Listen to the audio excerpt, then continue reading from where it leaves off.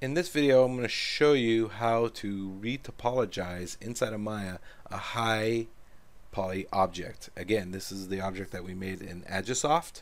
Again, you could do this for multiple pieces of software, where it's ZBrush or Mudbox or any other Photoscan software. And if you want to use Maya to retopologize and UV your object, this is one method of doing it. So let's get that object loaded into Maya.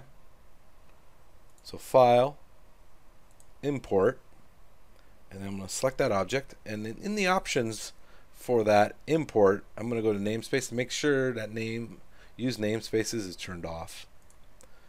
It's going to take a second or two or a minute for it to load, because again, this is a big object.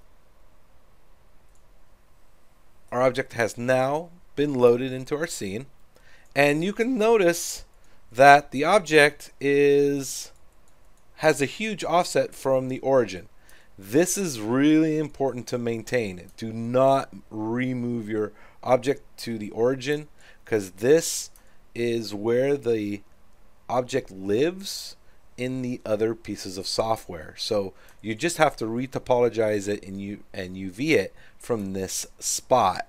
And it makes it a little bit more challenging, but when you want to bring it back into Agisoft and reproject your textures onto new UVs, maintaining this offset is really important, or even inside a ZBrush, depending on what you're doing. So we got to maintain this position. All right, and it's not that big of a deal for an object like this. The other thing is, remember we reoriented our object in Agisoft, and that's the reason why it comes in at the forward facing Z, because we did that orientation in Agisoft. Most of the time, objects in Agisoft are just all wonky and all in different directions. So that's why we spend that extra time to make sure the position is somewhat something that we're comfortable to work with. All right, now here's the other thing. This object, if I select it and then I go to display, heads up display, and I go to, where is it, poly count, and move it around, you can see there's 3 million faces. Now my computer can handle it, but again, I might have other objects with more polygons. You might be on a machine that just can't handle that many polys.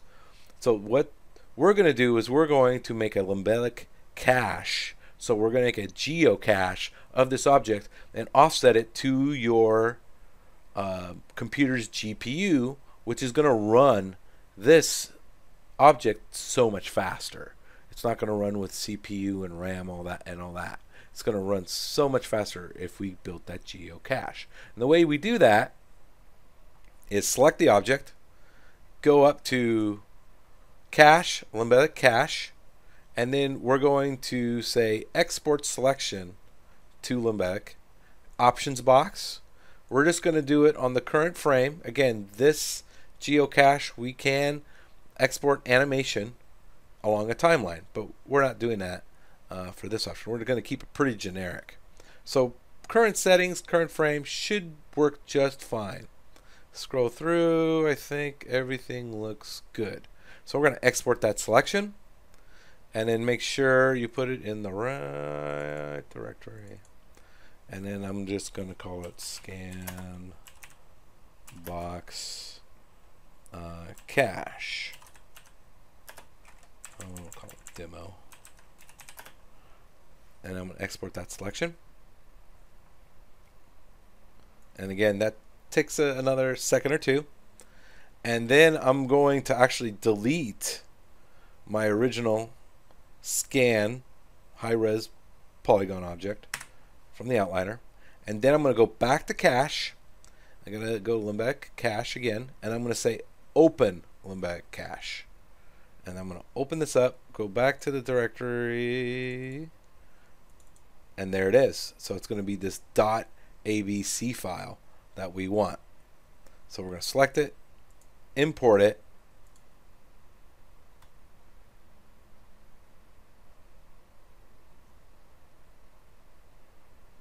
and it's going to take a second or two for it to load.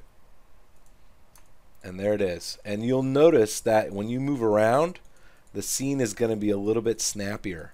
It's offsetting all that geometry onto the GPU, your video card. Okay, the next step in this process is to make the object live so we can actually start building our new mesh on top of this, our low poly mesh. So we're going to select it, come up to the top, and then turn and see this little magnet icon, make the selected object live. I'm going to click it so that object is now live, and we're going to go to the modeling toolkit, and we're going to go and use the quad draw. Click that on, and when you are outside the model, it gives you this do not enter sign.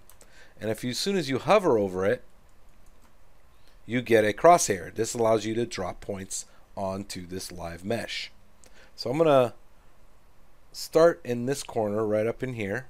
I'm going to click it once. Then I'm going to go to the other side, click it again. I'm going to click it again down here in the bottom, and once again down here. Okay, once I've clicked down 4 points to make a polygon, I'm going to hold shift, hover over in the middle of those 4 points, and then left mouse click. Boom. So I just built my first polygon. I'm going to come to about a 45-degree angle. I'm going to go down and drop another 2 points in each corner here, and then hold shift somewhere in the middle of the edge and those 2 points that I drew down. So holding shift and then clicking again, and now I have just built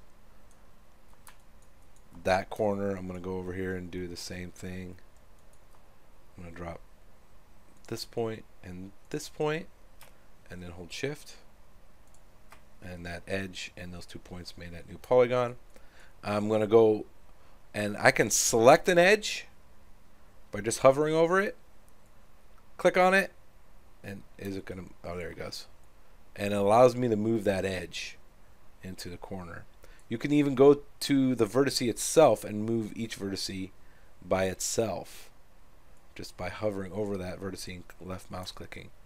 So I'm just kind of fine tuning the position. And then you've got this edge over here. I'm going to come over here, line these up a little bit better. There we go. And now you can try to come over here and along this edge and snap them together. So I can come over here and try to hold shift, and it's not going to give it to me. It's not going to work. So there's a couple ways of doing this. You could draw 2 points out here and then build a polygon along this edge and those 2 points, or you can extend an edge. So either method will work. It's kind of up to you on how you want to do this. So let's do the extend edge method. So what I'm going to do is I'm going to come down to the modeling toolkit, and underneath quad draw options right now we've got extend. Right now it wants to do it along a loop. So it can do a loop of polygons and extend it and a bunch of new faces. I don't want that. I want to use edge. So I'm going to go to this little drop down triangle and select edge.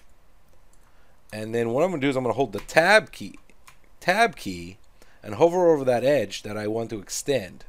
So holding the tab key and then clicking on that edge and then dragging it out all the way to the other side.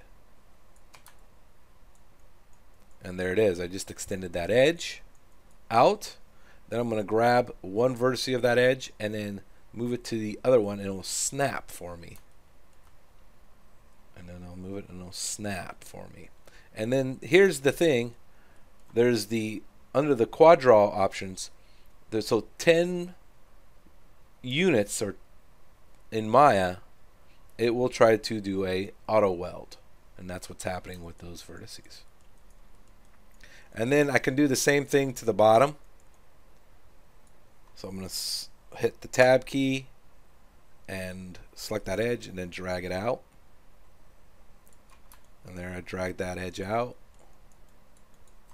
And then I'm going to grab this vertex and snap it there. And then these are really close to each other. I'm going to take that and snap it there. Pretty easy. Let's do the same thing to the top. I'm going to get a good angle, hit the tab key, and then extend it to the other side the best I can. And then I'm just going to have to select an edge. I'm just going to select that. Nope. There it goes. Oh, it did the whole thing. Perfect. So you just come over here and make sure you snap it edge to edge or vertex to vertex, and you should be good to go. And now I'm just going to kind of make sure all those points are all lined up. All right, so in the next video, we're going to add some more detail to this model.